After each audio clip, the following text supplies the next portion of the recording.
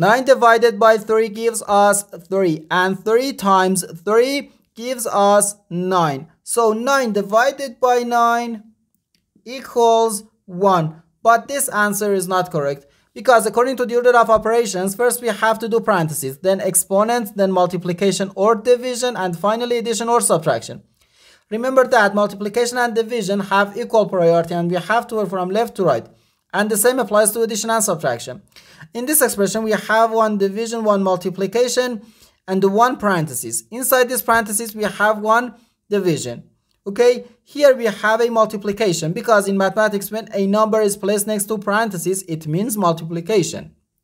So, according to the PEMDAS, first we have to do this parenthesis, then this division, and finally this multiplication. If you do this multiplication before this division, it is wrong. So first this parenthesis. Inside this parenthesis, we have 9 divided by 3, which gives us 3. No, 9 divided by 3 times 3.